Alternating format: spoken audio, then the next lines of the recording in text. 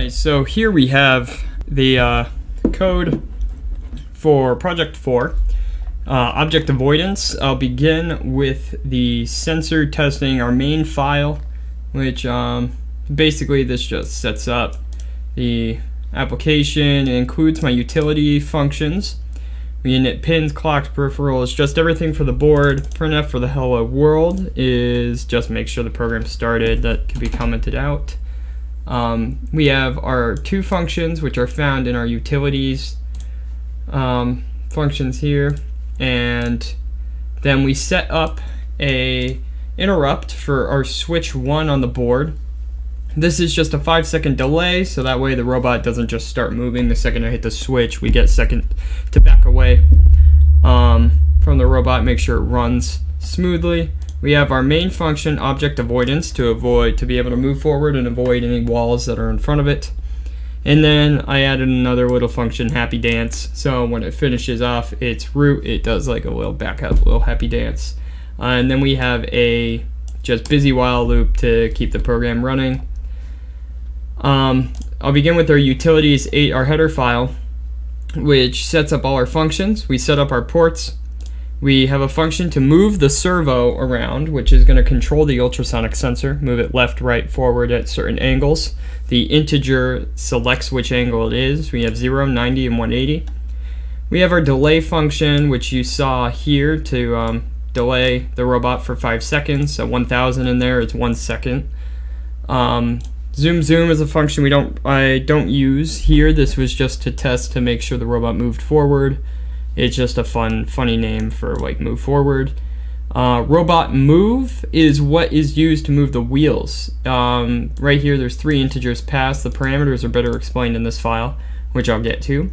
Full brake is going to be used whenever we just want to stop the motors, just stop the robot.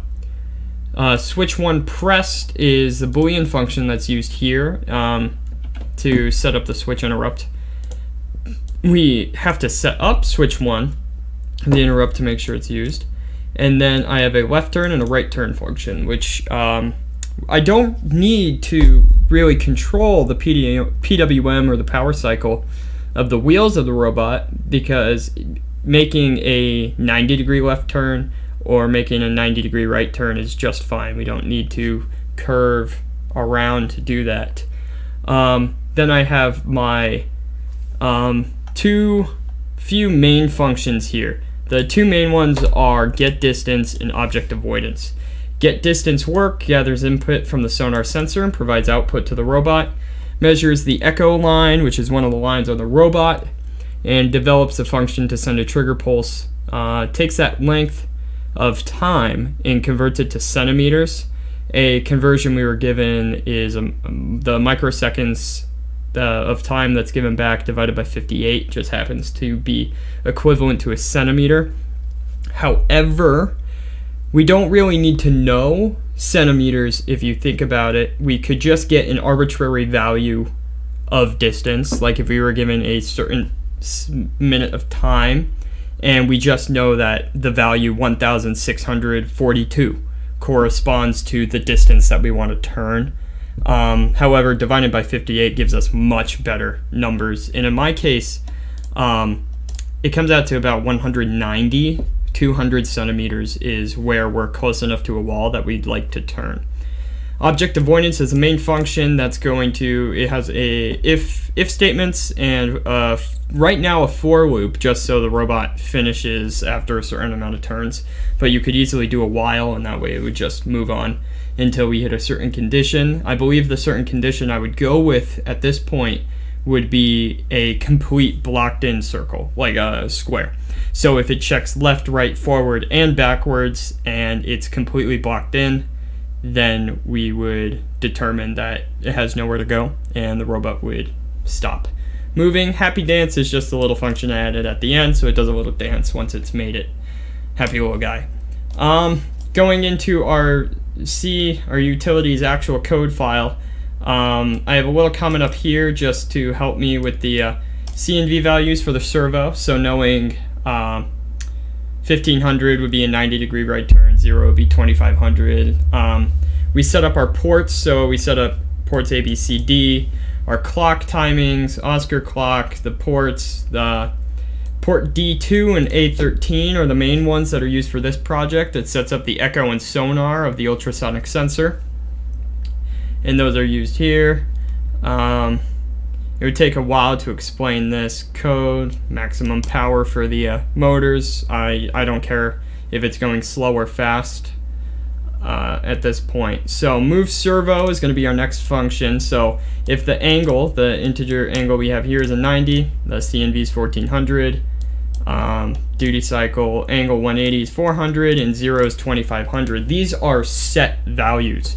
So the 2500, no matter where on this robot right here, no matter if I put the robot on like a diagonal over here, if I put in 2500, it will snap the robot back here. Those are absolute angles. Then we move to our delay function, which we've used multiple times in other projects. This just creates a millisecond delay timer. Robot move is a function that moves the three integers we had are wheel, direction, and speed. At this point in time, the speed is pretty set up. We have some PD, PID control, just make sure that the robot isn't just zooming off. So say I did 1, 1, and speed. That's going to be wheel 1, direction 1, and the speed will just be whatever I put in there. I've been putting 100. 100 is what I use when controlling the robot, so that will move the left wheel forward with a CNV value of 100. Now if I did 1, 2, 1, it would move the left wheel backward. Sorry, 1, 2, 100, it would move the left wheel backward at speed 100, CNV value of 100. The same would change if we did wheel 2. So 2 is the right wheel. So if I wanted the robot to move forward, I would do wheel 1, direction 1, speed 100, wheel 2, direction 1, speed 100. So both left and right wheels are moving forward at a speed of 100, a CNV value of 100. Then we have two functions, right turn and left turn. Right turn, if you think about it, we want the left wheel to move forward and the right wheel to move backward, and I'll just shift the robot to the right. And now if we do the opposite, it'll shift the robot to the left, right? Move the left wheel back, the right wheel forward, it'll shift the robot right. So those are our two functions, right turn and left turn. Void brake, full brake is just gonna stop the left and right motors no matter where they are. Zoom zoom is a function that doesn't move, well, it isn't used, but it was just used to move the robot, as you can see here, for half a second and then stop. That was just testing it. We set up our switch 1. We set up if it's pressed or not. This is just a Boolean returned value, whether or not the switch has been pressed. And then we have our main function, get distance. So it's fully explained here in the code. I have a print statement just to make sure we can see whenever that whenever this function is being executed. You can see the whole explanation here.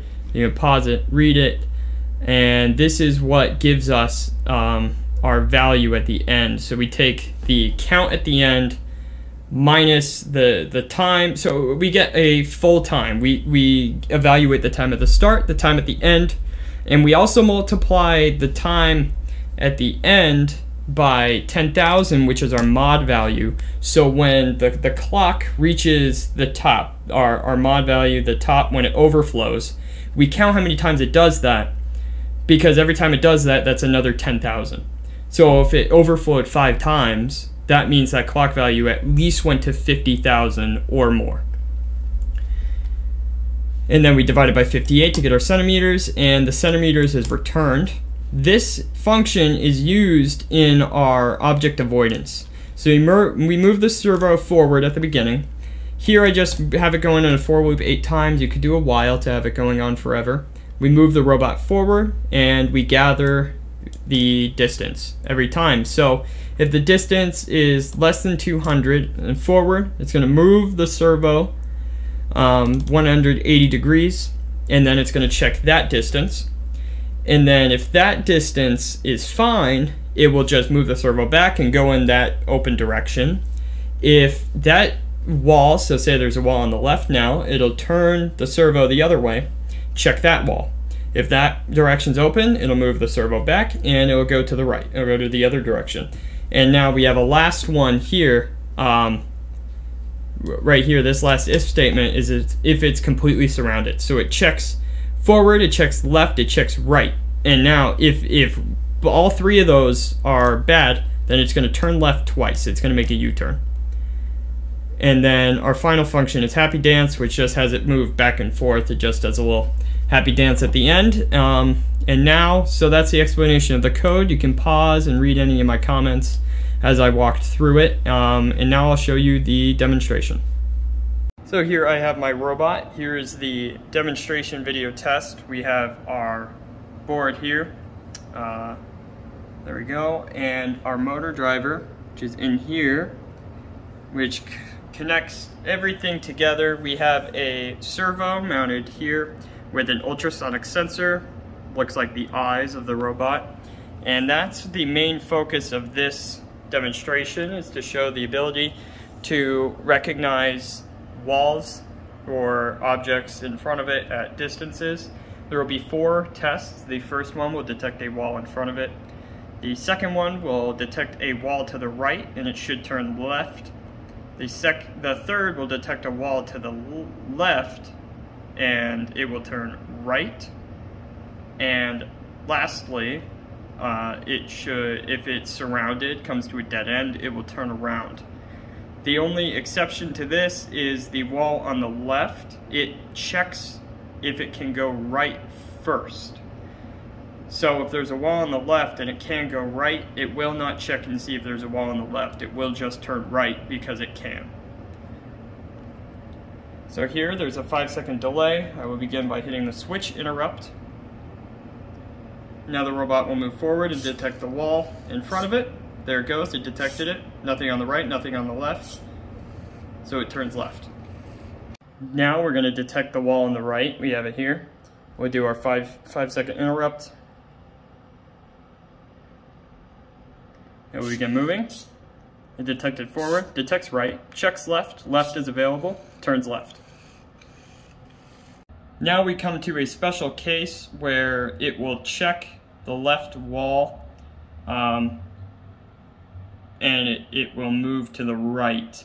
Issue with this is it doesn't really know if there's space. It won't check one, it just knows it can move. But that's built-in logic that it can sense. We'll see it here. It should notice the left wall. Notice the forward. It checks right, so it knows that right is able to move. It's able to move to the right. So since it knows it's able to move to the right, it doesn't check if it can move to the left.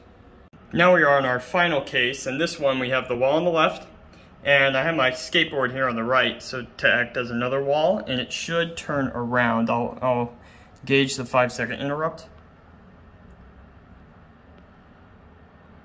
And it should turn around. So it checks right, checks left, and now it turns around.